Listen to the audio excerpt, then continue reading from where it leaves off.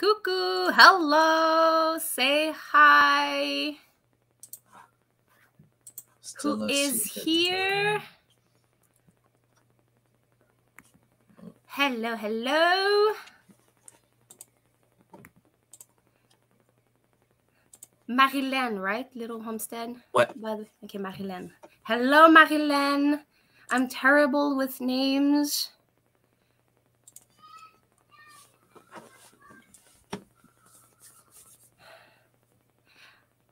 Hello, Renal. I guess we're going to wait a little bit more. There's 4 of us here.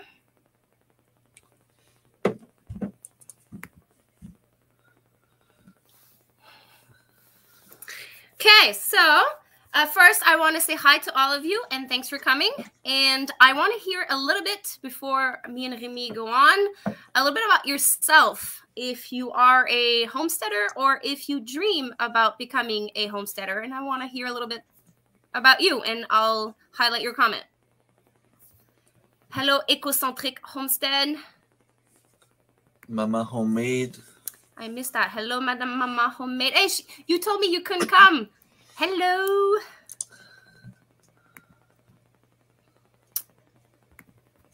Is anyone game enough to talk about their dreams or if they are homesteading? No? No one? Okay. What is a homesteader? Is that a question for us? Is that, you want us to answer what is a homesteader? Is that what you want us to do? That's a pretty wide and vague answer. Okay, well, a homesteader, I'm going to answer as is basically someone that raise their food and grow their own food. And you can add livestock, you can talk about gardening, self-preserving your food. It's pretty large. What is a homesteader? What is it for you, Remy, a homesteader? For me, it's living off the land, living off your property. Your friend there that was here the other day, she has a French channel and she made an English one. She had a good definition of it, and I saw it on her channel, and I agree with what she was saying. She was saying something like it's basically everything you can do on your property to be as self-sustainable as possible. I mean, someone who just goes and cut firewood for your house is a little bit part of homesteading. True. And 1,000 square feet garden. That's a big garden. What is your favorite thing to grow? Ecocentric Homestead. Building a forest garden. I've seen that before. I think it's nice. A forest garden is basically you walk in the forest and you eat. Yeah.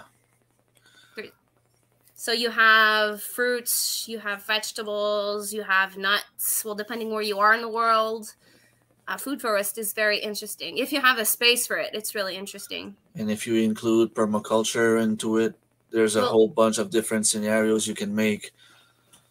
Well, usually a food forest is, by definition, a permaculture. Like, you have biodiversity everywhere. Yeah. That is an excellent goal. 100% of your food. I wish you good luck with that. It is hard work, but I'm sure you can get it done.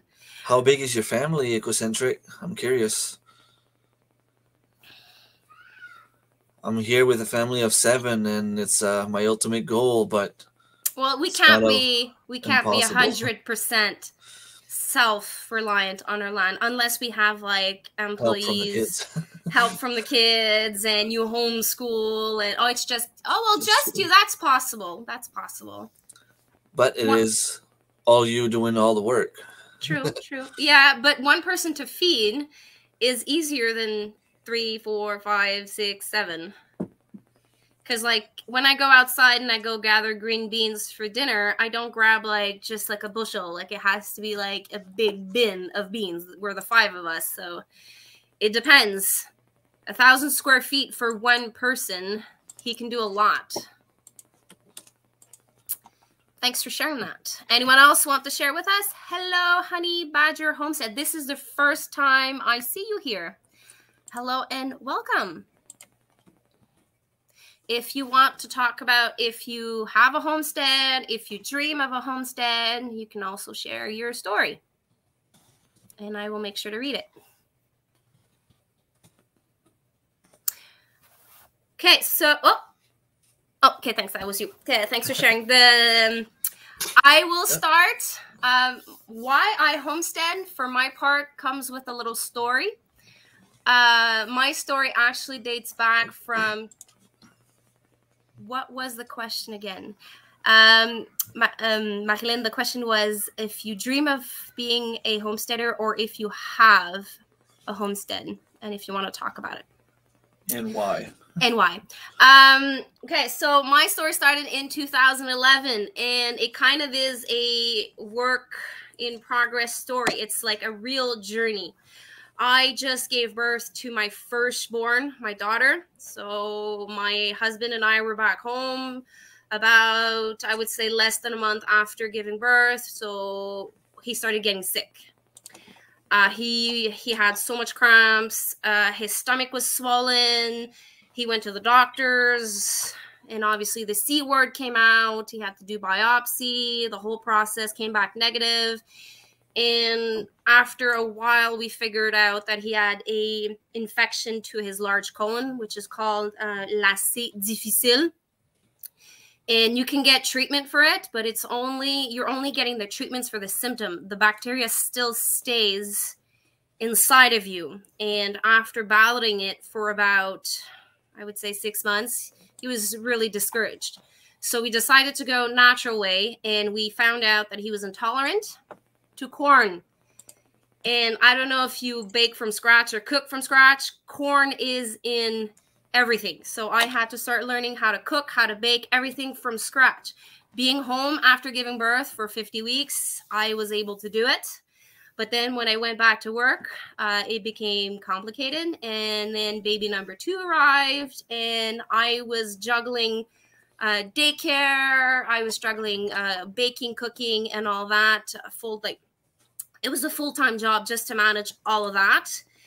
And then, oops, happened. I got the announcement that I was pregnant with baby number 3. And then we started calculating how we're going to do this. Like financially, how was I going to go back to work, cook, bake, school, daycare, and everything. And we just came to the solution that I would stay home. Staying home means no income for us. And our finances were very tough. My salary had to be counted, and we had to figure out how I was able to stay home. And I don't remember exactly what I searched on YouTube that night, but I found a YouTube channel. A lot of you guys know it, Art and Bree.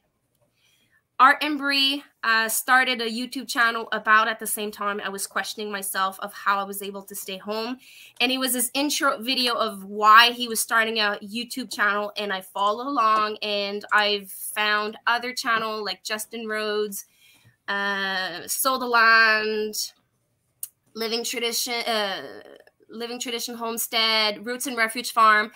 And I figured for me to stay home, I had to become a homesteader, because my husband needed it in his diet, and it was like a 1 + 1 + 1 event journey. And it got me to the point of about 5 years ago that we decided to buy a house, buy a small land, and start homesteading. And then it kind of evolved. My situation, my husband's health, and then when I started tasting my own food it was still a small garden. Yeah, it's the best. But like, I didn't know that, because like I was always gardening on a small scale. But then when I started tasting my tomatoes, my cucumbers, my peppers, I started to see that the grocery store food that we were eating was not what they were supposed to taste like. They're supposed to taste much more delicious. And then the why became really clear. I want the best nutrients for my kids, the best ingredients for my husband to make sure that his infection, or I would say echoes of the infection, stays at bay. Because seeing my husband with cramps, bloated, with the worst case of stomach pain, it kind of makes you feel powerless. So it was a literal journey of just discovering what I could grow in my zone, and it became a passion. I wanted to grow more and more every year, and by growing more and more every year, I hit some walls. I've met some people along the way, and then I found the passion of sharing it. And that kind of brought me full circle to my 5th year homesteading, of deciding that I would officially like share as much as I can, all the knowledge that I've gathered with YouTube land and other platforms. I've missed your comments. I am so sorry. I'm gonna go read them. Did I miss something? Hello, Serge. Welcome to the channel. Yeah, that's a good reason. I am a homesteading because I'm an addict to gardening. I guess you're an addict of collecting seeds at the same time. Hello. I'm going to say the word. I'm going to say it. Northumberland land. Acres. Hello. I'm so sorry I'm massacring your name. Northumberland. Yes. I'm going to say it one day. They say the current system produce healthy food, but they ignore the thousands of people that overcomes health issues by growing it. It's true. That's true. That's very true. Hello.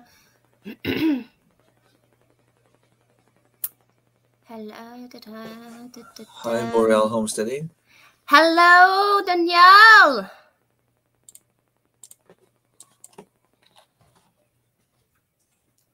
I think I caught up with all the comments. Not really. I was born and raised in a garden center. That's fun. That's fun. That must have been fun to play in dirt and seeds and the flowers. The little homestead by the beach knows the weather in Quebec. We got hit by our first big snowstorm of the year. Well, I don't have snow this year. We have snow, and then it rains, and then it snows, and then it rains. It gets warm. It's cold. Today it's 3 degrees Celsius, and in 2 days it's supposed to be minus 30 something. Oh, we lost you, Remy. Remy, I guess, is going to join us back. Probably has internet connection problems. Can you tell me if you still hear me?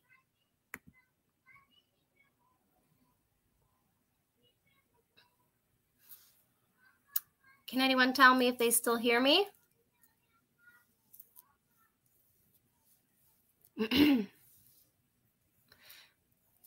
Remy is back. Sorry. Hello. We lost you.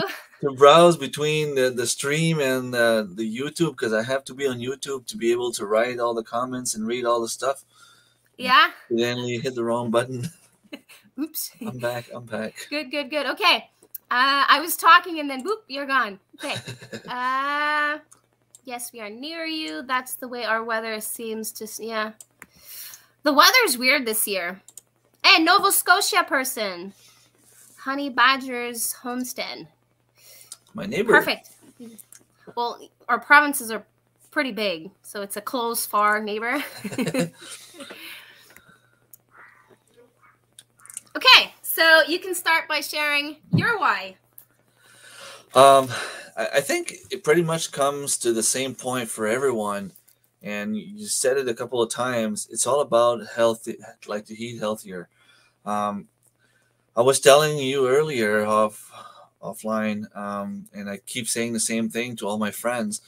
A couple of years back, if you go 10 years ago, you would have asked me like to eat organic, have a garden. I would have called you crazy. Like if you told me I was going to do this in 10 years or in the near future, I mean, I couldn't see it happening. To me, it was just, you only have one life to live. Why worry about what's in your food? You're going to die at some point anyway. But yeah, I realized growing up that the food is so much better in every different way. Like if I eat, let's just take chicken, for example. I eat a chicken from the store, I'll spend the night in bed. So I don't enjoy life. Might as well raise the animal, care for the animal, have some fun by doing it. then at some point, I'll have healthy food. To me, that's how it started. It's all about being able to do something for your family, at the same time doing something it was for myself basically when I started.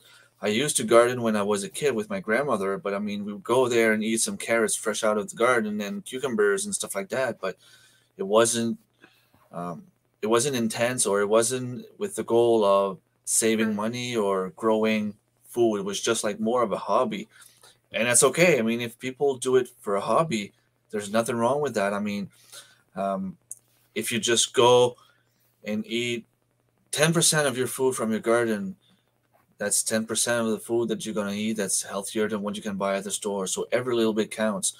So to me, I guess, once again, to conclude, it's all about being healthy, all about eating healthier. And I mean, I've made so much friends in the last 2 years by doing this.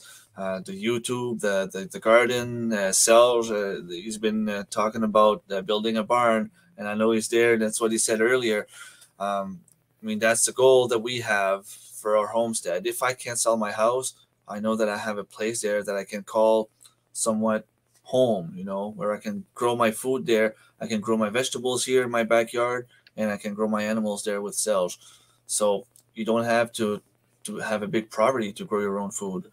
Just make a good community and do it together if you have to. True. Some communities have gardens. I don't particularly have one in my city, but some cities around Quebec does have community garden, and it gives you the bonus of the community of talking to people and Yeah, exchanging. you learn.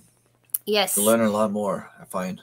Yes, well, you can find a lot of videos here on YouTube, trainings, but there's no better training than an actual gardener or farmer that talks to you about his story and find out why he does something, and then you turn around and add your flavor to it and make it your own in a way.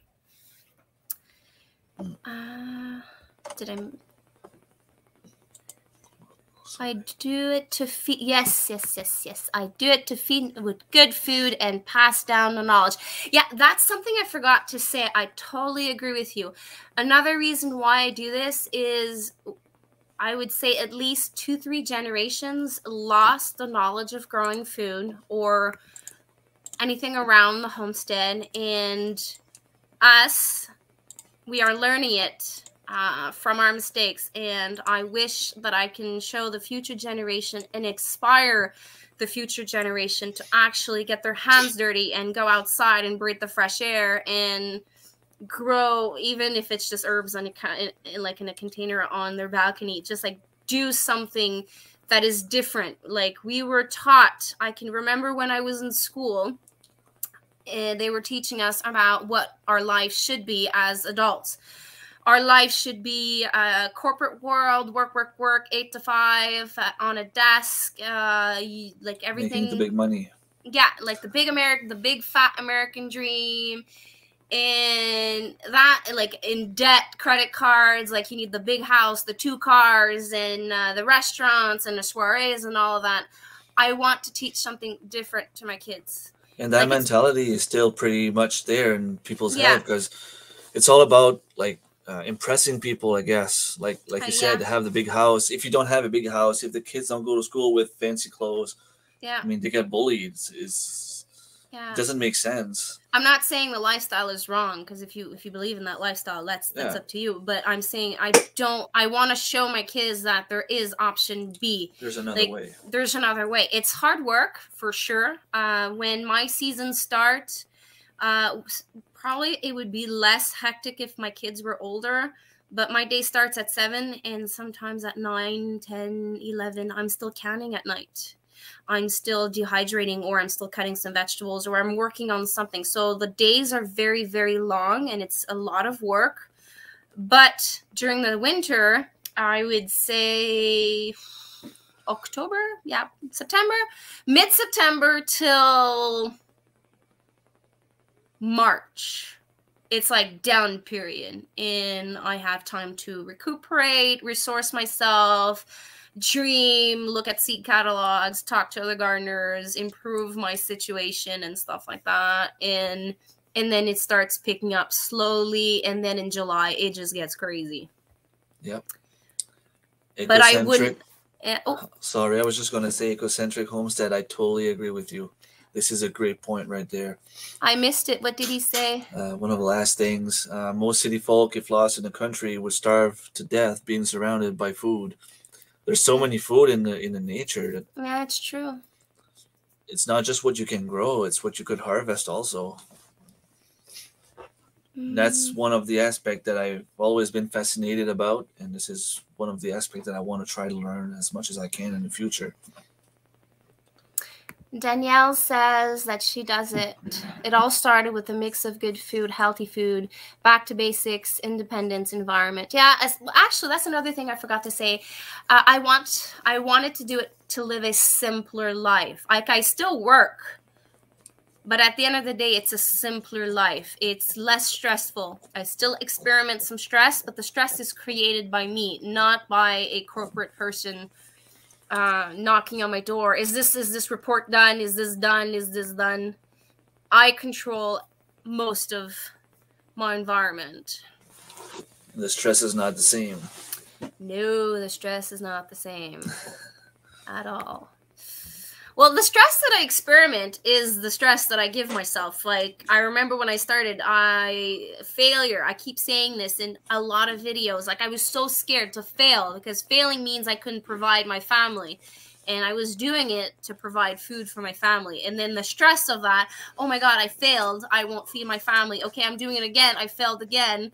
I don't have food on the table like I wanted to. But now I have so much food, sometimes I have to give it away because I can't process it all at the same time. That was this year's current problem. Well, that's a good problem to have. Yeah, it's an excellent problem to have, and my neighbors love the donation for sure. But this year was all about learning to manage a lot of food at the same time. Okay. It's true. It's true. We are the source as homesteaders or people that decide to garden. We create our own stress, and it's at the end, it's supposed to be therapeutic. Gardening. It is for me anyway. Once I go in the garden, I mean, I could stay there forever. There's no worries at all. Like, is the carrot gonna grow today or not? Like, you don't have to ask yourself the question. It's gonna take a while to grow, and you can take your time. You just go and do your thing, and when you're done, you go back inside, take a bath, take a shower, and next morning you start again. But you go out, you hear the birds singing, and the sun. No feeling like it. It's true. Time goes by super fast. I remember when I would go outside, even though if it's like sticky wet, 40 degrees outside, I would just bring out a container and just go in the garden and just harvest and harvest and harvest and weed. And it's like the sun was like hitting me. And then at one point I'm like, oh my God, I've been in the garden for like 2-3 hours and I was listening to music or just listening to the birds or the environment around me. Like, you can get literally lost in your thoughts for hours in the garden. Oh yeah, it's fun. Yeah. I think this year, it's been on my wish list for like super long. I want to install a chair and a table somewhere in my garden so that I can actually bring my coffee outside and drink my coffee or a glass of wine in the garden. That would be like fantastic. Watching the sunset. Yeah, it's going to be on my wish list of this year. Ecocentric, I asked you the question, but the thing is, I'm a new subscriber of yours. I know I subscribed to your channel lately, but I haven't had the chance to check all your videos yet. So I'm just wondering, you were talking about having food all around, but would you be able to identify most of the stuff? I've been trying to find, like, I don't eat mushrooms, but I'm so fascinated by mushrooms. I would like to find someone to teach me how to forage mushrooms. Jardin Les Coumènes has a online training, if my memory is correct. Oh yeah, I have to check that out. I know they have training about foraging. You would have to go check it out. It's obvious with everything going on right now. There are so many online tutorials that you can find, Yeah, and there's apps. There's apps on your phone that can help you identify what is the plants and yeah. But I've tried the app on one of my tree I have back there, and in 3 different angles, it gave me 3 different answers. Not good. So I'm not gonna take the risk of eating. No, that's not good. Not good. Eating a mushroom.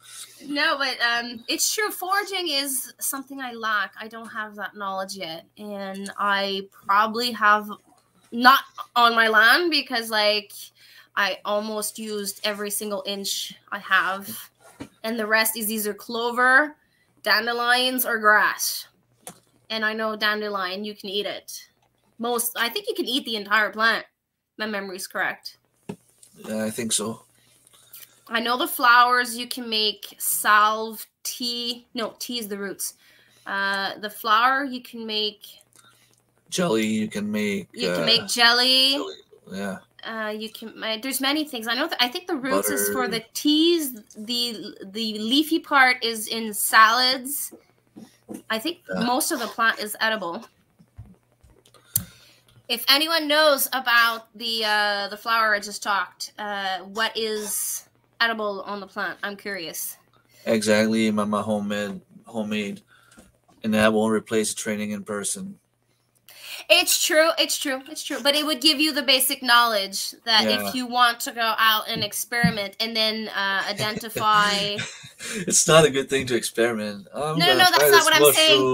No. When I had a friend in my village, she moved to Gaspésie, and what she used to do is she had an online training, and she was using a book, and she would go walk in the forest and take pictures and identify them, and then she would send the pictures to a friend of hers, which is someone experimented, and she would say, okay, this mushroom I found, this is what identified it, is it correct? And then the person said yes and no, and that's now she's able to forage mostly on her own. Nice. The only thing I know about in the foraging area is basically like all the wild berries. We have so many blueberries around here, wild strawberries, raspberries, and stuff like that. We have some small hazelnuts, and we have fiddleheads. You have hazelnuts? Pretty much all I know. Well, those little nuts there, yeah. Hazelnut. I don't know if they're hazelnuts. No, it's probably no, because hazelnut. No, the noisettes. It's the little ones. I forgot the name in English. Annie, you changed your name of your channel. You've called yourself Mama Homemade. Am I going to see a new channel being set up soon, Mrs. Annie? Oh.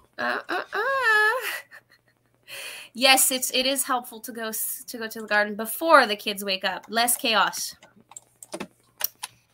It is therapeutic, but we still connect to this world of performances. It's true.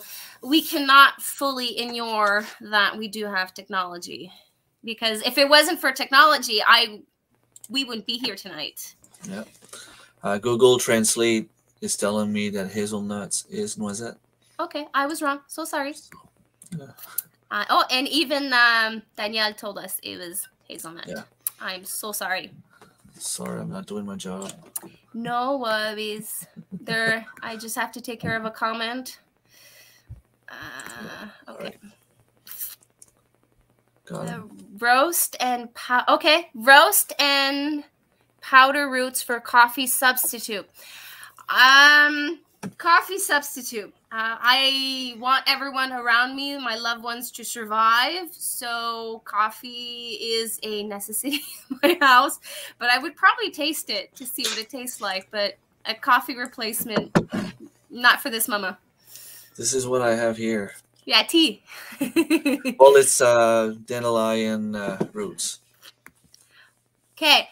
Annie from Mama Homemade is on the bench of creating a French YouTube channel. So whoever is here, tell her that she does not need to fear it and to jump in a leap of faith. Right. Maybe with all of us telling her that she can do it, she might jump.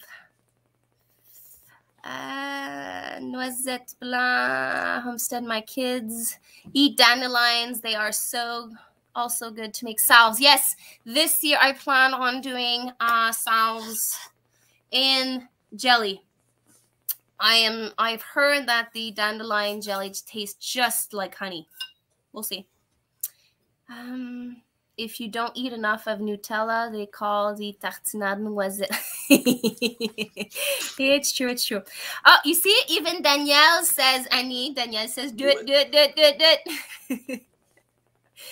And Danielle is also a French YouTuber, and we are actually in the process of a collaboration. We're talking about a possible collaboration on our French channel. So Annie, do it.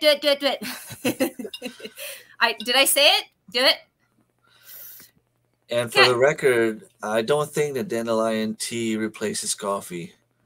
It doesn't give me the energy that a coffee does. It tastes good though. It might give me like the feeling of comfort in the morning that you need, especially in the winter, you know, just to have a warm drink. It doesn't give me the energy. And I'm trying to stop coffee because I want to stop sugar, so I'm not going to add sugar in there. Well, I know that coffee is not good for you. Like, I know it. It's one of the, I don't smoke. I don't drink that much, but that's like the only like bad thing. Well, the coffee itself is not that bad. It's actually coming from sugar. A plant. I put sugar. Yeah, I don't put the white sugar. I put unrefined cane sugar, so it's still sugar, but it's natural sugar, natural. So I tried stevia, but I've never tried stevia. I tried honey in the coffee. I tried what else did I try? Maple syrup. Oh, that's good. Well, maybe with a French vanilla coffee, I probably would enjoy it better. Okay. But like a normal coffee, no, I didn't like it. And those, I don't take any like imitation of sugars because there's like there are chemicals in it, and those coffee creamers thingy, I don't drink that either. So coffee it is, and I don't know. Maybe I'm dependent of the caffeine in the morning, but that is what is actually getting me up. Black coffee, I can't do that. You're good. You're good. I can't do black coffee. I still do sugar and a little bit of cream. Might not be good for you, but it's good for me. Okay. When I started YouTube, I thought if the videos were bad, can't be worse than some other there, and I kept on posting, I would automatically get better. Yes, you're absolutely right. I remember when I started, I was super nervous. I would film and then just throw away my my videos. I was not actually putting myself out there. So yes, definitely. Hello, Homestead Aquarius. Hey, Robert, right? Thanks for passing by. If since you just joined us, do you want to tell us if you homestead? Well, obviously you do homestead, and tell us a little bit about your homestead.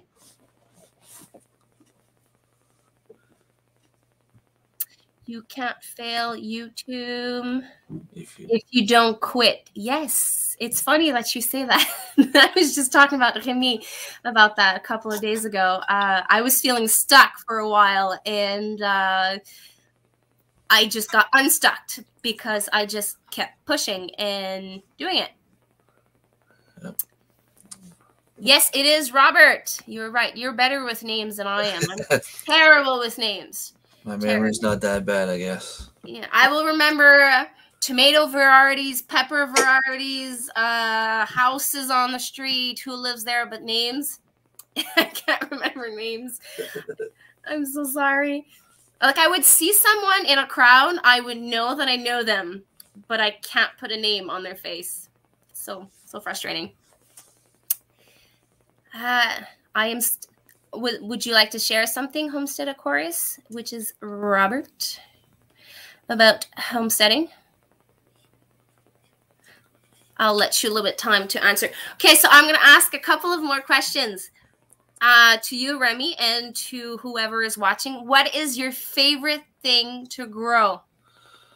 Oh God, that's a tough one. It keeps changing every year. Okay, top three. I guess the first thing that I succeeded with was carrots. And for some reason, I mean, I love eating carrots, and I eat them in pretty much every meal I make. Stews, broth, soups, whatever. And then after I succeeded with cucumbers last year for the first time, I guess that probably fell on the top of my list. But now this year, I discovered. It's funny to say, I discovered all the zucchinis and squash, the squash family basically. I've never had squash before this year. I decided to try for my garden just because summer squash or winter squash? All kind of squash. Okay. I never tried squash before. All the squash family, except for zucchinis that I tried for the first time last year, was the first time this year that I would try squash, and I loved it. So I think that this has now become my favorite thing to grow. Squash is definitely fun. It's if you don't have the pests, so it's fun to have. They don't need much. You just put the seeds. They grow by themselves, and they're big. And every year when I bring in my compost, I always have like at least 5 to 10 weird squash plants that grows in my compost. Like you can have a compost pile. You can put a pumpkin there, and you would have like the next year a lot of pumpkins that you wouldn't know what to do with them. They're like the easiest thing. And if you don't have you should. I have a lot of pest pressure, so I have to be very careful what I do. I have like the vine borers and the squash bugs and the cucumber beetle and the striped beetles. I have all those lovely pests. I've never had success with pumpkins, so I guess I should try that. Just go put pumpkins. Pumpkins, you need to go with the variety that is designed for your climate, because they are long periods for their days to maturity are like over 100 days sometimes. Jardin Les Coumens has a bush type pumpkin that is 80 days if my memory is correct. I think I ordered some from M.I. Gardner also that were more set for my zone. Yeah. Okay, I've missed a couple of comments. Let me catch up. I have a massive plot of land and many plants, everything I can fit on a half an acre, a mini homestead in the making. I feel you. I am on a third of an acre. And on that, I have my gardens, my house, and like the parking lot and my kids' play area. So every little square inch counts. Thanks for sharing that. And hello, Bramble Hill Homestead. This is the first time I see you live, and welcome. It's been a while we haven't chat. Tomatoes and sunflowers. I would have to agree. Sunflowers are beautiful. They're beautiful to grow, and they're so easy to grow too. Anyone else? Cabbages and tomatoes and peppers. Yes. Hopefully I can have my greenhouse this year to try the peppers. I had small peppers like the size of a quarter last year. So you can just imagine that I took a lick on it and my mouth was burning. Same thing with your ground zone. You have to go with smaller peppers and northern climate peppers. The king of the north and the Romania something. I can't remember. I'll give you the name if you want. Those are like Russian type peppers. Okay. They grow faster. They grow faster, and they can adapt, because what happens with a pepper, if it goes down a certain degrees, they will stunt for like 30 days. Oh, okay. That's probably what happened. And you can't plant, you have to plant them at a certain time that the soil temperature is like warm enough so that they boom right away. Or if you plant them too early, they're like going to be stunted, and then they're going to take their sweet ass time to produce. A greenhouse would help still. A greenhouse would definitely help, for sure. Yeah. The greenhouse helps so much for peppers. Favorite thing to grow. Favorite fruit to grow from Ecocentric Homestead. Favorite is squash, even though they don't do well here. It's true. Some places around our place, well, in Canada, they're hard. The pests for me make it so hard, but I love growing them. I tried the seeds and pumpkin last year, and I loved it so much. They are still good too. Good. Things I will be doing on my homestead: quails, raising, and aquaponics. Again, and gardening in natural, organic ways. That's a good way of going. I love what you guys are writing. I like to grow winter squash too. I still have a lot of them in the cold room. Good for you. Good for you. I think I have like 4 left. I tried sunflowers this past year. However, with that heat dome that happened, they weren't so happy. Is that the fires that you had going on in your location? Is that what you're talking about? Bramble Hill Homestead? A greenhouse, you see, a greenhouse helps so much for peppers. Okay, so I'm going to do it with you. Do it. I have it. I purchased it last year. I still have it in the basement. Do it. Yeah.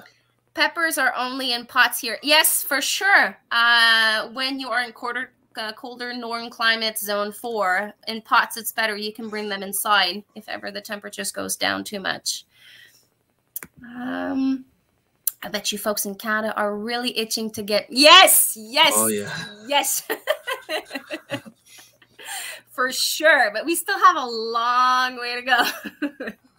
Too long.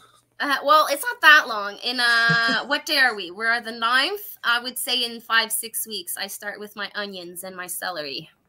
Oh, that's fun. Permaculture. Where did it go? Where did the comment go? Oh, there it goes. Permaculture methods are my way in as much. True. Permaculture will help you on a long run. It's hard to get started, but once it's established, it makes everything so much easier. Yeah. And only 6 months. Only 6 months to go. Yeah, that's a little time. Only 6 months. Only 6 months. That's the way I feel sometimes. Yeah. That will give you a head start. It's true. The greenhouse also will provide you a good head start. So let's just say that you can buy yourself 2-3 weeks in the spring and buy yourself 2-3 weeks in the fall. That gives you a minimum of 4 weeks of growing with your peppers. So, yep, you'll love a greenhouse. We get snowed until June. Oh my God, snowed until June. Wow. And it starts snowing in October with frost starting in late August, early September. We do our peppers in pots, and they were great. So, and the reason I didn't build a greenhouse last year is because I have like the setup made on the side of the house for just a small gardens, and this is where I wanted to put my greenhouse. And then I was waiting for a guy to come and because I wanted to grow my garden. I wanted to make it bigger, sorry. And then by the time he came, it was too late in the season. I already started growing like lettuce and cabbage and stuff like that in the small garden over there. So that's why I didn't build a greenhouse. I figured, I'm not going to build a greenhouse for lettuce and kale and spinach because this is the stuff that doesn't need a greenhouse. But in the spring this year, I plan on making the greenhouse on that side. It's going to stop the wind a little bit because here the wind is just crazy. So if I don't put it on that side of the house, I'm going to lose it. Yes, that's we have high winds here, and we had to protect and anchor our high tunnel. Like when it rains hard or it winds hard, I'm like outside and I'm looking at my greenhouse. I'm like, please don't run away. Stay there.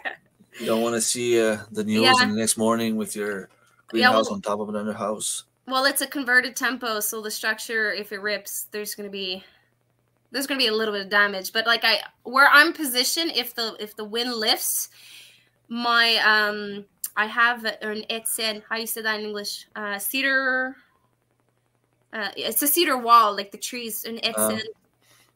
I don't know how to say it in English. Anyways, their cedars are like about 20 feet tall, so the tempo structure is gonna hit those trees. So I should be fine. But anchor it seriously. So many greenhouse I saw in the groups on Facebook. People were devastated. Like, we had bad temperatures in the spring, and I saw so many people lose everything. We have to transplant out our fruit trees, start from seeds of the fruits from the store, and they're getting big in their pots. You're already sowing some seeds, Honey Badger Homestead. You're so lucky. Yes, we had that 50 degrees Celsius weather in British Columbia where we are, and with the fires, it was awful. Were you hit by the floods after the fire? I will start the tomatoes and peppers in about 4 weeks. Wow. Can you almost taste it? Next comment. Is there anyone here that has an underground greenhouse or walapini or growing food indoors right now? I am trying an experiment to grow lettuce greens, basil, tiny Tim tomatoes, a type of pepper, and a dwarf cucumbers. I bought a special lamp to have the vegetable state and the Florasian state. So it's an experiment. I have no idea if it's going to work, but I'm hoping, crossing my fingers, because like I am looking forward to fresh food. Be positive. Be positive. It's going to work. Well, regardless what happens, I'm going to have basil. So that's good enough. Basil and lettuce. I start my first seed on January 31st. I'm pushing my luck with my greenhouse. Good luck with that. Last year, I planted at the beginning of March in the tunnel. So it's coming. I can't wait. Yes, yes. Wow, nice. I'm still going to be buried in snow by that time. Yes, well, I hope it snows here because like we still don't have that much snow. GYB Gaming, I haven't seen you here on the channel. Welcome. It's my son. Oh, it's your son? Yeah. Hi. 8-year-old son. I love how you and my dad are talking together. Finally, someone in my family supporting me. Yes. Okay. What zone are you in? Seems like your neighbors. I am in zone 5. And Remy, you are in? I don't know anymore. I think it's 4A. I thought it was 4B, and then I thought it was 5, and then I thought it was 3, and then after multiple days of trying to figure it out, I think I'm somewhere on the line of 4B and 4A or 5. You're dancing on the line of 4. Yeah, depending how I feel, I guess. Yes. I think I'm 4A at the moment. On the map it says I'm 5B, but same thing. I'm like in a microclimate, so I just say 5. Makes it easier. Yeah. And the reason why I know so much about zone 4 is I'm helping out my best friend that moved from my village down in Matan in Gaspésie, and she is zone 4, and I am helping her set up her farm. So I have to learn a little bit about zone 4 to help her out. And sunroom attached to the house is a good option for growing late fall, early spring. Yes, definitely. If you can add a like glass house next to your house, that it would actually heat your house as well. Yep. Your son says subscribe to Rem's family. Go, Dad. Homestead Aquarius. Does onion leaves count? Yes, it does. Those green tops are delicious, actually, in sandwiches. You eat them, yeah. I put them in sandwiches or in any type of recipe that I need onions. Zone 3.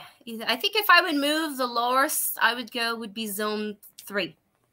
That would be because I would have to face the fact that I would be snowed in till June.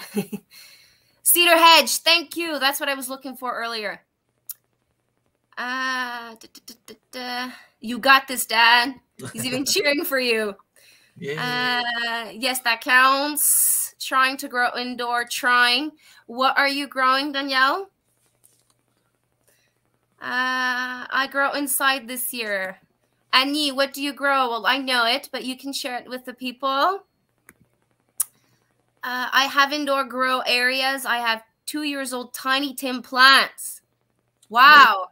It gives me hope. It gives me hope. Yeah, Tiny Tim plants are usually like they can last very long inside. This is the only thing I've ever tried indoors. Actually, I had them in those little basket you buy at dollar store, and you Okay. grow them heads down, and it lasted as long as I kept Watering it, I guess, and feeding it. watering them. As soon as I stopped watering them, they I'm died. trying for dwarf type tomatoes this year. Geranium Kiss, Red Robin, Tiny Tim, and Orange Hat.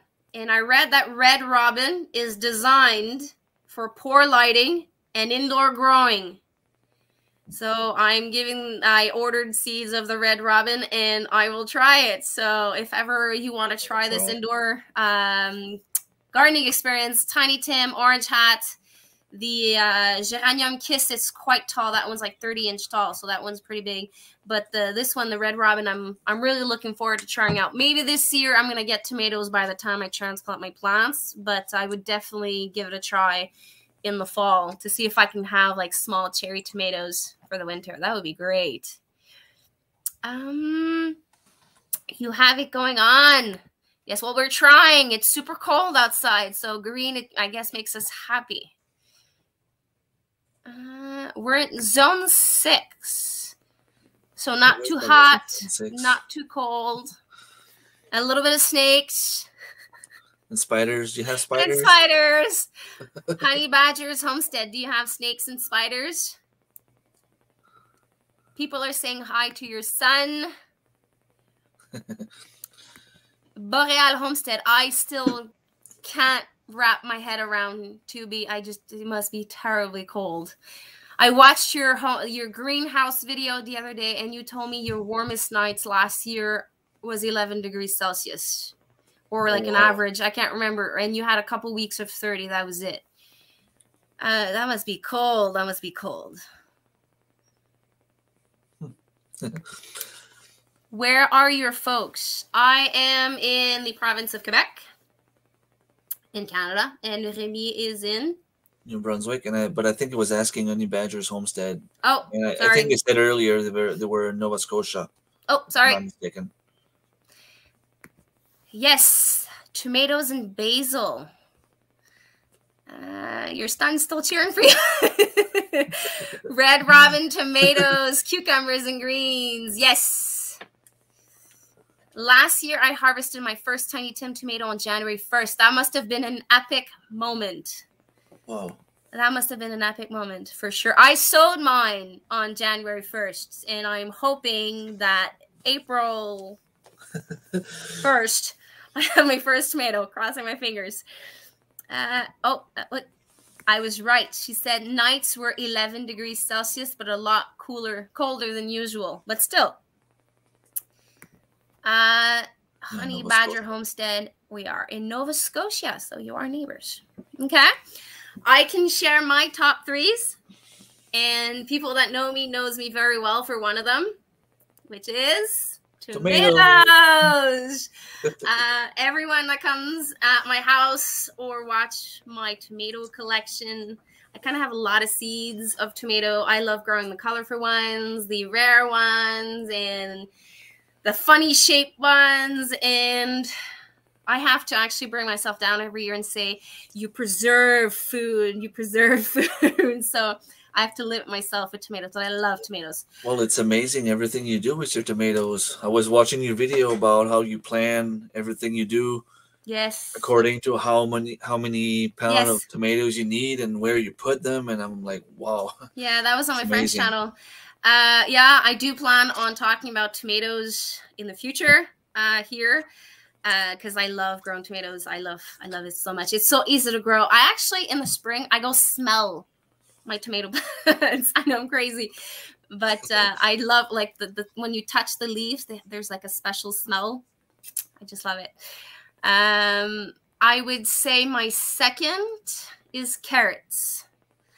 I love to go outside in the garden and grab carrots and just wash them like quickly, and just like that crunch and that sugar in your mouth, that like a pickle almost.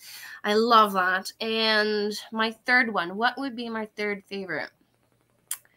I'm hesitating between beets and cucumbers. I love cucumbers. I'm gonna go with cucumbers. I love cucumbers, but I can't grow them here because of all the pests. But I did find 3 varieties that grows very well here. So if I could eat like cucumbers 3 times a day, I think I probably would.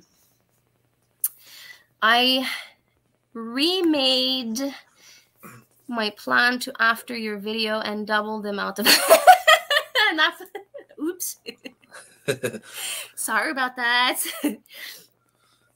Blaming on Annie. Yes, well, Mama Homemade. The other day we were talking, and I was saying, "Oh my God, I found these seeds on this website, and I shouldn't buy it. Like, I won't buy it. I won't buy it." And then she goes, "Why not?"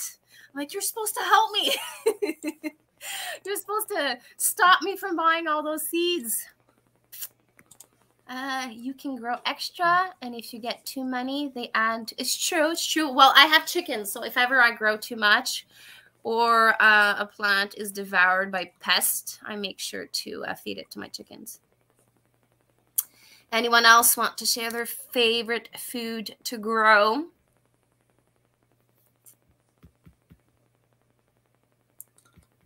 We would go with the ones that we struggle the most with. Actually, that's while we wait with people. Yeah, so since it's your idea, you go first. I have to say cucumbers is one of the veggie that I struggle the most.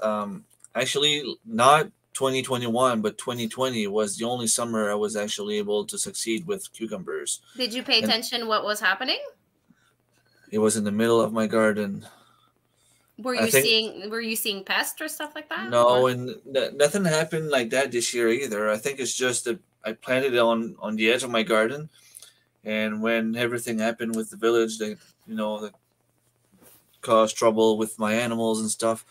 I kind of let everything go for a couple of weeks, and the weeds just took over, and my cucumbers never grew.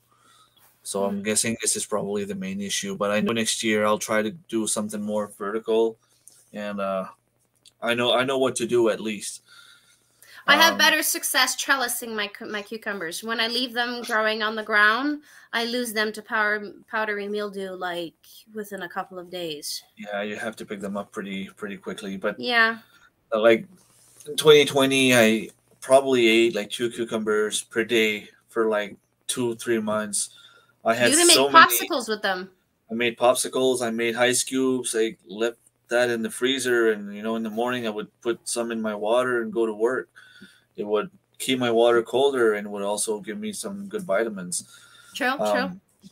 For some reason I struggle with herbs. I don't really have a spot, like not like I'm probably gonna succeed with mints this year because I planted them last year. Mint grows everywhere. Yeah, exactly. So that one doesn't really count. But I tried to grow from seeds. I had basil, I had rosemary, I had some other type of mints, and I failed at every single one of them. Were you growing basil inside? I tried inside. After I realized that it wasn't growing, I tried direct sow outside, and it didn't work either. Didn't work? No. I know basil is a very delicate plant, so maybe that could be it. Maybe. And then, like I said, I struggle with pumpkins for some reason. My brother has those big, huge pumpkins at his place. I was able to grow like 1 pumpkin a year, about the size of a softball. So, do you test your soil? Nope, I should, but at the same time, I buy my compost at the same place as my brother, and he succeeds, and I don't. Okay. Well, I would test it because you don't have the same original soil under than he has. Because let's just say that you put 4 inches of compost, and then under it's your native soil. The roots will actually reach your native soil. So if your brother and you don't have the same native soil, it could be there. Different. Yeah. But I think it's more about the time that he transplants them. Could be. He starts them like a month early inside, and then he transplant them. But I know for squash, you guys in zone 4, instead of starting them 2 weeks before your frost, you have to start them 4 weeks before your frost, if my memory is correct. Yeah. So that could be it. And if you transplant them outside too early and it gets too cold at night, it can actually stunt your plants. So maybe a tool of transplanting chart would be useful for you. Yeah. I like your way of thinking, ecocentric. Even better, we turn loss into eggs. Yes, turn a problem into a very good solution. I love also how you turn waste food into bacon. That's another one I really enjoy. You folks pick up the Atlantic current and it warms you up a little, right? It gives you a bit of the microclimate, a little bit, just a little bit. Not me. I'm not that close. I'm like really far from the Atlantic. Maybe you, Rems? I'm right beside, yeah. Yeah, so maybe you get benefit from it. I don't think I get any benefit I from think it. we get the coal from it. That's pretty much it. Yeah, I don't think no. It is the plan this year to grow my cucumbers on a trellis and mostly safe space. It's not, I find that trellising food is actually beauty at the same time because it creates those like wild vines in your garden and then you trellis them and then there's like foliage everywhere. You get like this romantic view in your garden. Your son is still on. He's still cheering for you. He's still watching. Yeah. Thyme and savory, I find it's easy to grow. They're evergreen. Yeah, it's true. It's true. They come back. Mountain Roots, welcome. This is the first time I see you. Thanks for popping in. I think, did I miss anyone? I don't think I missed anyone. Roots. So it's cucumbers and what was the other one? Herbs and pumpkins. Pumpkins. Okay. Well, for the life of me, I couldn't grow from seeds cabbages. I've tried and failed so many times cabbages from seeds. Like if I buy a seedling, I would get, the years past, I would get like maybe 1 or 2 cabbages out of the 6. This year, I bought a lot of cabbages seedlings, and I was able to get stuff. But like seedlings for me were like the worst. Everything in the cabbage family, I couldn't grow it. Cabbage, like the green, the red, the cauliflower, broccoli, Brussels sprout, anything in that family, I couldn't do it. I would struggle usually with cucumber, but this year, since I changed my my game and went with northern climates adaptable to the disease that I have, I finally had so much cucumbers I didn't know what to do with it. Squash is a big problem. Like I have to manually remove eggs of the vine borer 2-3 times a day. So if I have 30 plants, I have to examine the base of the plants a couple times a day and remove the eggs. And then the damaged plant that the vine borers are inside, I have to remove the little larva, disgusting wiggly thing, and hope that the plant survives the operation. I would say maybe 50% of the time, 60% of the time I lose the plant. But like if I didn't do it, the plant's going to die anyways. So squash is a struggle for me. So cabbage, squash. What else do I have? Beets. I love growing beets, but they're not big. And the ones that I have are like they're about this big.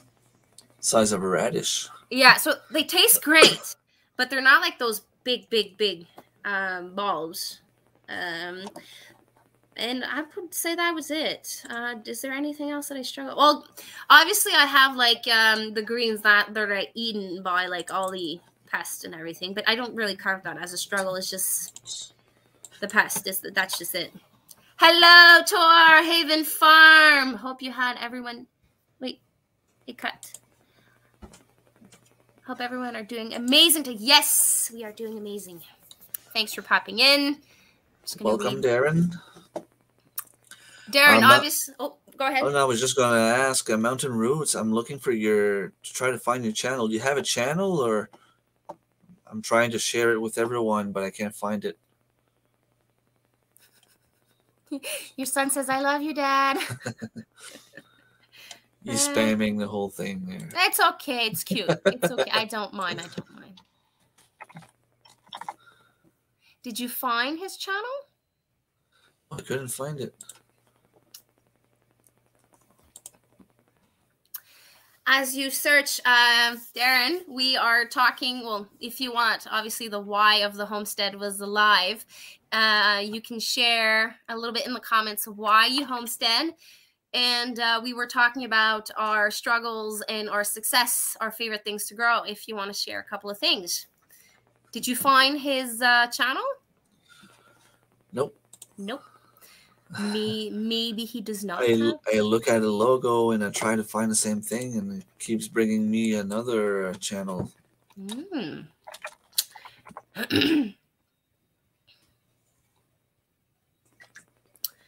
Hello. I struggle rutabagas, but I struggle to have them big, but I still end up like having them small, so it's not that bad. So if everyone has tips on growing big rutabagas, we are all ears.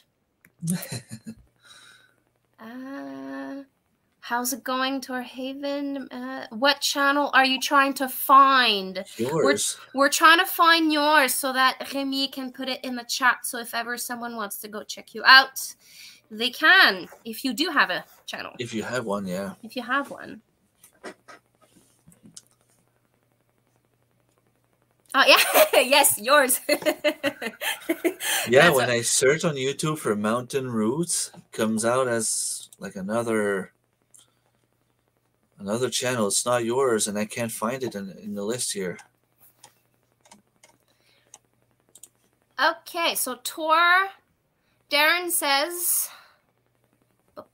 okay, he answered. I'm gonna answer Remy's question. It's formerly Homestead Overland. Okay, there so it I is. guess I'm subscribed, by the way. Okay. Now, Darren says, wanted to take prepping up a level where we could grow and raise the food that we eat. So you're going to be able to answer the other questions that we asked people here. What is your favorite thing to grow? You can give us like top 3 or top 4. Homestead Aquarius, yes, due to the coastal weather that surrounds Nova Scotia. Okay, so he changed his name today. Oh. That's why. And YouTube I found it, by the way. YouTube is being a slowpoke. It's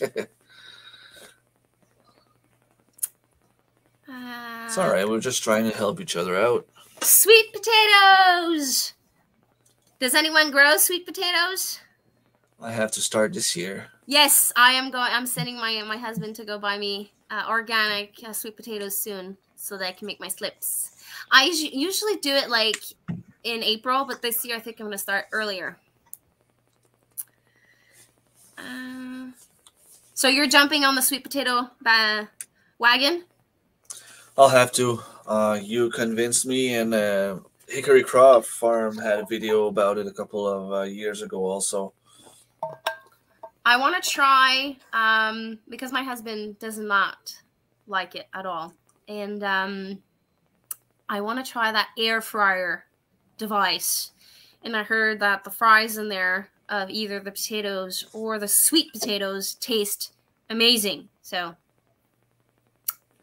I have to find a way for him to eat sweet potatoes. Did you try them as French fries? Yes. You didn't like it? No. He identifies them right away and puts them aside. Oh. When I met him, he did not eat squash. He did not eat sweet potatoes. And like I love squash, butternut squash, buttercup, acorn, spaghetti squash, all those like common squash. What else? The curry ones. Like I would eat squash like once a week, and now every time I take out a squash or a pumpkin, he's like, not again. So I have to find a way, creative ways, because like squashes, if I can get them to grow here, with one butter squash, I can make at least like 2-3 meals.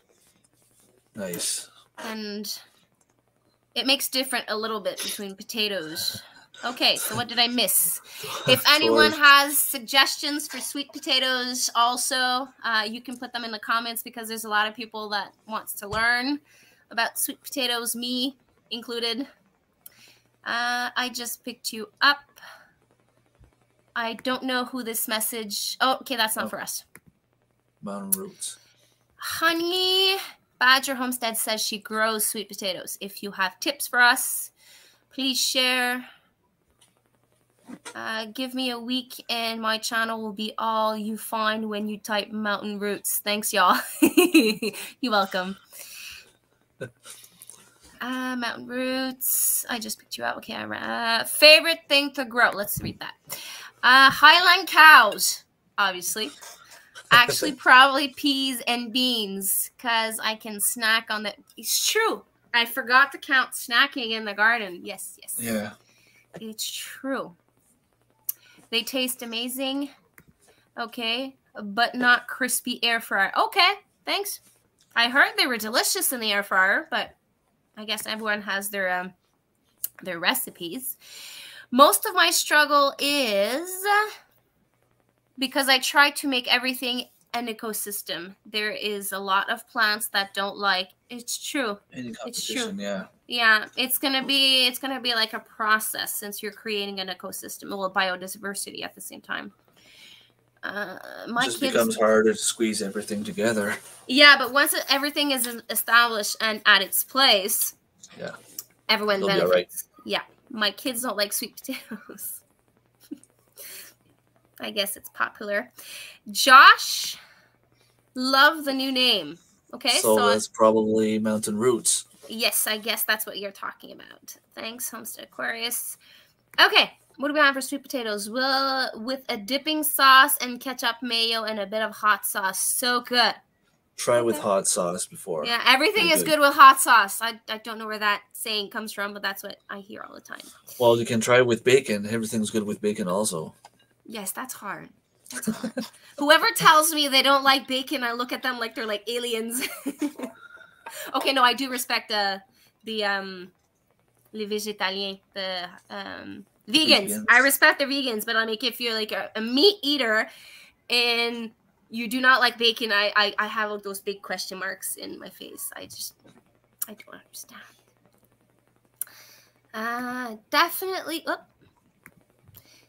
Definitely try sweet potatoes in high tunnel or caterpillar tunnel and don't water them like you think you need to. Okay, so they don't like the water. So they're like plants that loves to suffer, I guess. Well, sometimes the idea is that any root vegetable, any root plant, if you don't water them, the plant will try to go deeper in the soil to go and find that water, and they'll make them grow a little bit bigger.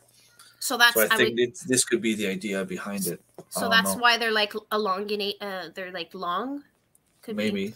I know that's the case with carrots. They say that you shouldn't water your carrots all the time, not as much as other vegetables. At first, you have to water them, and then you let them go. Well, that's what I do. They prefer arid climate. Okay, I learn every day. Thanks for sharing. I guess mountain roots. I did that this year, but did not work well. But they were in pots, maybe in soil. I tried grow bags this year, and it was a puny harvest. I had 5 plants, and they were so little. I don't think they enjoy the pots, or maybe the size of the pots were not big enough. I don't know. Pot-grown sweet potatoes struggles. So there's my answer. So no more in pots. Okay.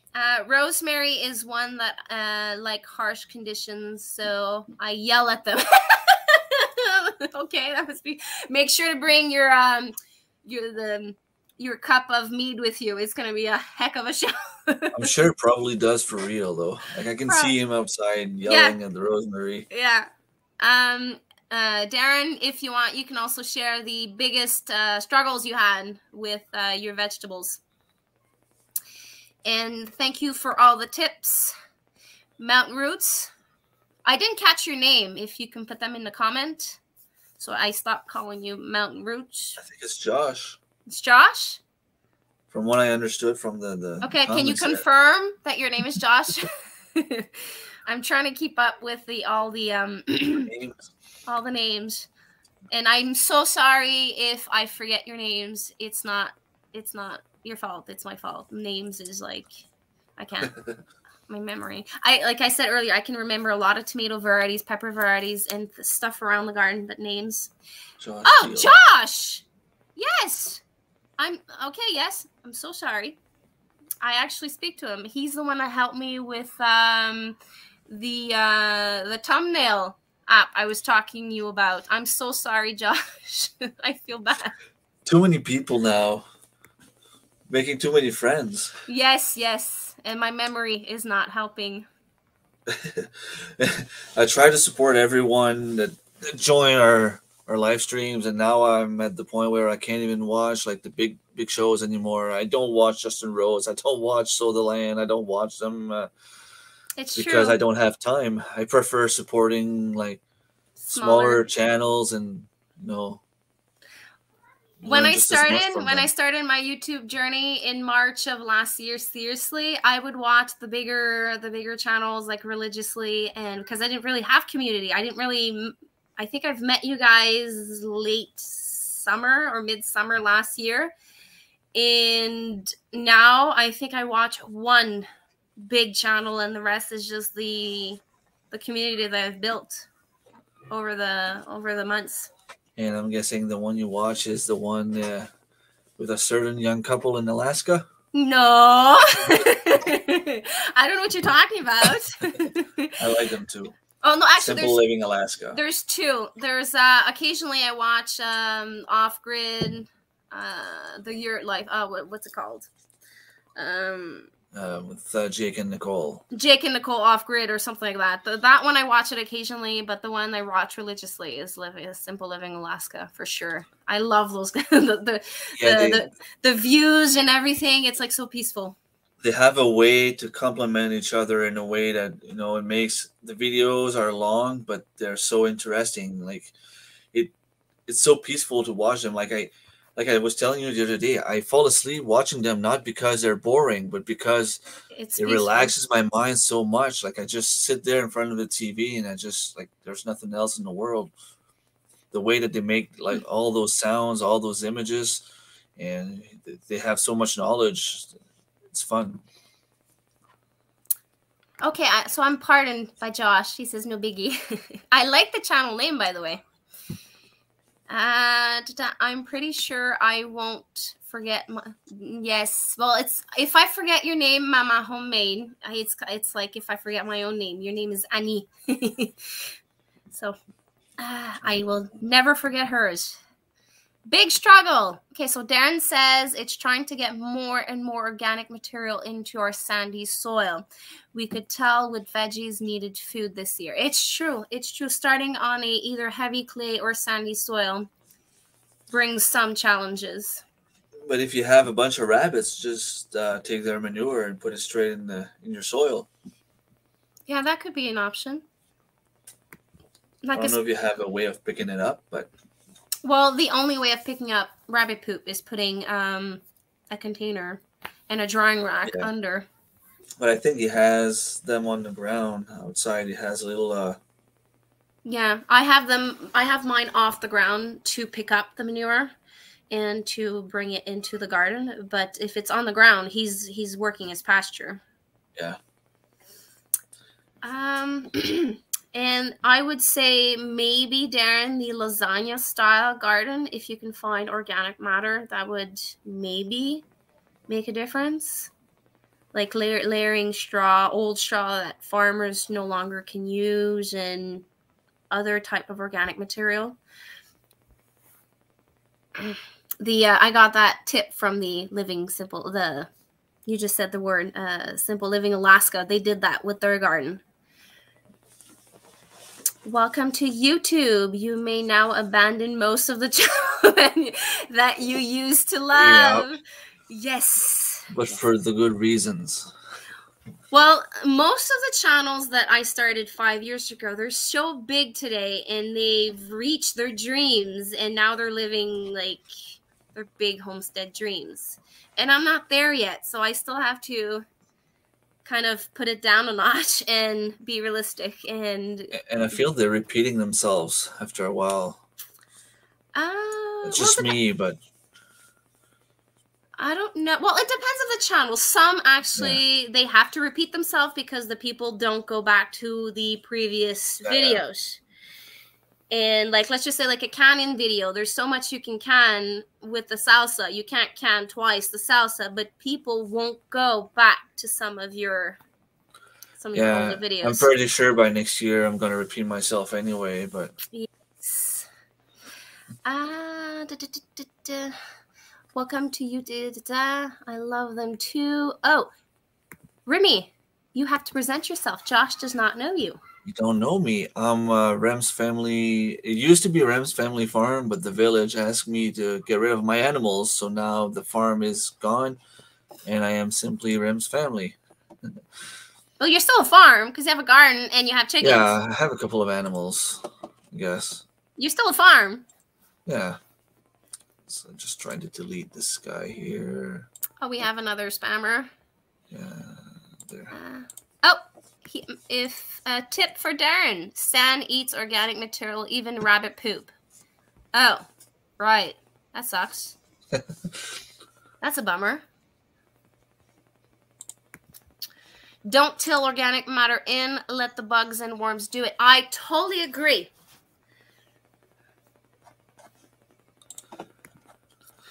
Okay, Darren says, yep, we have rubber meat containers under our rabbit cages, and it goes straight into the garden. Cow manure and chicken and pig manure go into the compost, which goes into the garden too. We have another spammer. Yeah, I removed him, but it's still showing up in StreamYard. I don't know why.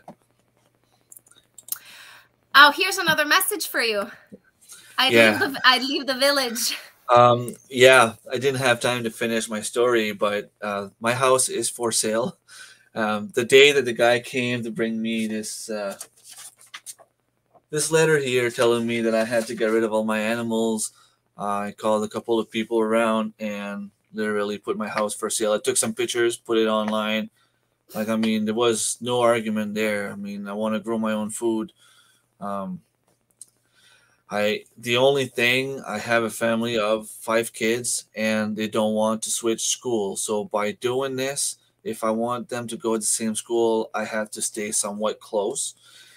And there's not too many options that go to the same school and that's not in the same village. So the guy that was here earlier, I don't know if he's still here. He hasn't been talking, but Serge, he was asking me to build a barn with him. He lives about, well, he doesn't live there. He has a little property about 5 minutes away from here, and the plan is to build a barn there. But if I could find a property in that area or close to where he is, that would be the best option, I guess. We have no worms. No worms. You should start or look into maybe a worm farm. That would be interesting, maybe to help out your garden.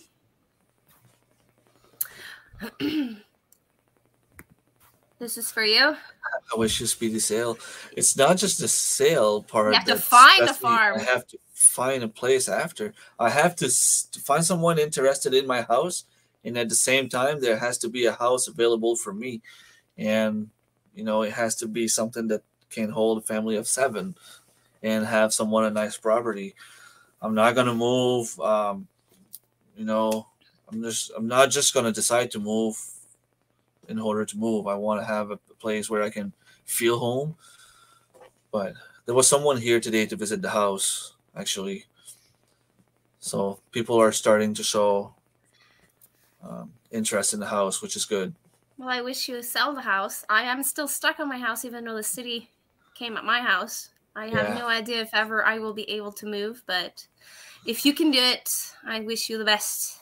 I'll try for sure.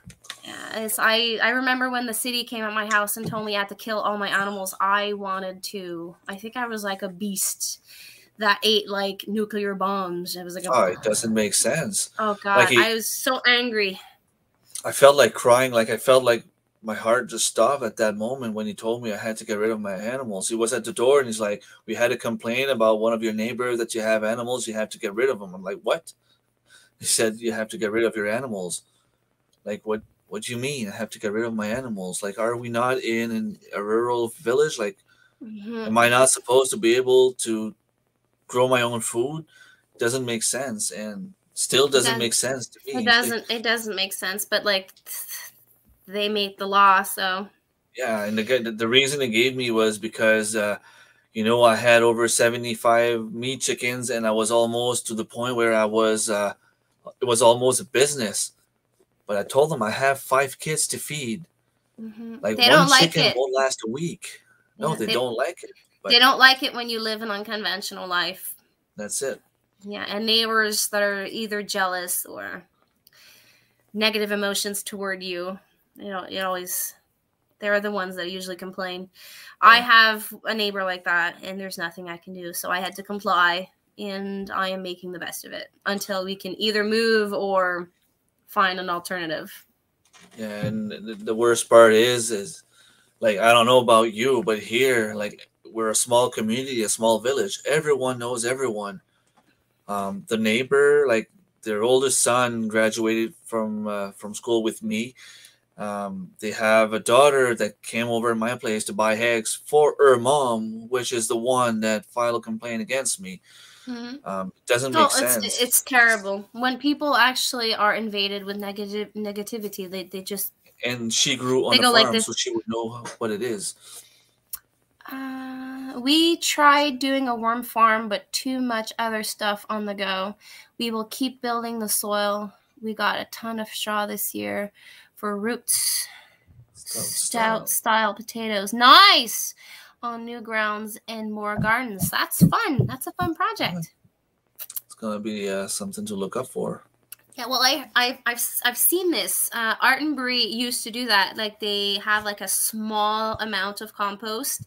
They put their potatoes maybe 2-3 inch in the ground, and then they water it a little bit. Then they put organic straw, and then they water like heavily, and they just let it grow. And then you just remove part of the straw, and the potatoes are like right there. You don't even need to dig. It's a fun experiment. I never tried it myself, but it looks fun. I've seen some people do it. Just buy worms and dump them in your garden or raised bed. Yeah, that would be an easy solution. Yeah, and if you can't find any, just go at any fishing store. They have worms there for bait. So just get some worms and put them in the soil. It'll work. Yeah, but I don't know if they would winterize. They're in the freezer most of it. Not in the freezer, in the fridge for most of the time. So you can probably get used to the cold. They go deeper in the soil anyway. Thanks for passing by, Josh. Have a nice evening. Yeah, take care. Sandy soils sometimes have no worms, but they may come up from lower down if there's organic layer spread on top, and there are beetles that cultivate the top 2-3 inches. Yeah, that's interesting. Nice. I'm learning a lot tonight. Yeah. Well, community is for that. I'm gonna have to rewatch and take notes. Yes. Get a wormery. Hi, Jill. Jill is someone you know? Nope. Okay, well, hi, Jill. Welcome. Get a wormery. That's what he just said. I actually am thinking of building a worm farm, but I'm not set up just yet. Buying worms won't work. Yes, worms are good in cold climates. Okay. We are learning a lot tonight. Yeah. Why won't worms work? I know a little bit about worms. People can actually complete what I say. I know the worms that are in your garden, if they keep coming back every year, that means they're native to your soil and they will stay there. If you buy worms and you just put them in your soil, they're not native to your soil and they're maybe not used to your climate. Therefore, they will die. So you would have to always put the worms back in. That's the only thing I know. Honey badgers, we have thought about it, but here mixed reviews, need studies and such on damaged worms. to the forest in our area. I want to know more. It's true. Before introducing a new species into your garden, sometimes it's good to actually have some research to back it up. But there's probably worms not too far from you. It's just a matter of, finding what kind of it's finding the soil native they like. ones. Yeah. Does anyone want to share any tips, tricks? Because I am hearing my kids. It is close to magic hour of going cuckoo craziness. It's 7:30 here. And my husband is probably removing a couple of hair on his head. Wow. 20-inch down. Sand, like fill up sandboxes. That sucks. It sucks, but like I'm sure there's something you can do more. I know the best way would be maybe, well, it would be very expensive, but those row covers that you put, woven row covers, and then build raised beds. That would be like very, very expensive. But you have those Highland cows. I mean, they probably produce a lot of manures. That's going to help in the long run. Yeah, but he can't use the manure right away. He has to compost it. Yeah, I think it's a year or 2 years before he can use it in the garden. That's what I mean in the long run. Yeah, like it's considered like really hot. Chicken is a year, and yeah, it's true. Cardboard. I did not think of that. Cardboard would be a solution. But worms is, what does this mean? But worms in tons, dough. I'm not sure I follow. She was talking about she has the same issue as Thor, but she has worms. Okay, that's what I understand. The worms you put in will leave for the same reason. There are none there now. Okay, so he needs to change the conditions for the worms to stay. Okay, makes sense. I have to go put... Yes? Just a quick question. If you haven't seen the movie, maybe you should give it a try. The Biggest Little Farm. I think it's on Netflix, if I'm not mistaken. Yes, the Biggest Little Farm. I've seen it. It's a nice movie. It takes 7 years to create a microclimate. But it might give you some ideas. Yes, Darren. they had the pretty much same issue as you, and you turned it around. They turned it around, but it took a while. Yeah, but it takes time if you want to build a.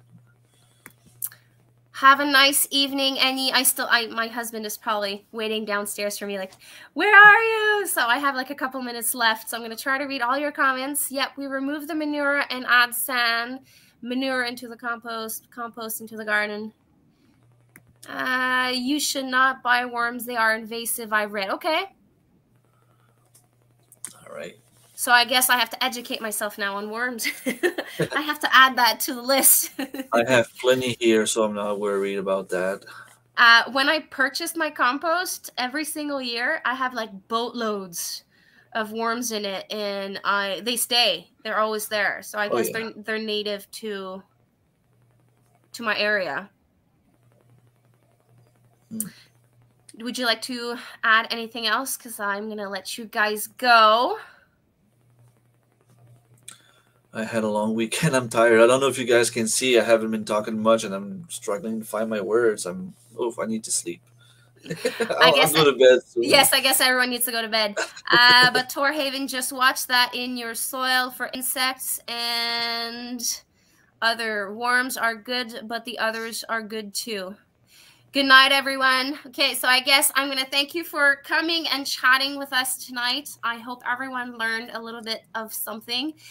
And I thank you, Remy, for actually joining me, even though you're tired. Thank you for having me. It's always a pleasure. And thanks again, everyone, for popping in. And bye, everyone. Take care, guys. Take care. Girls.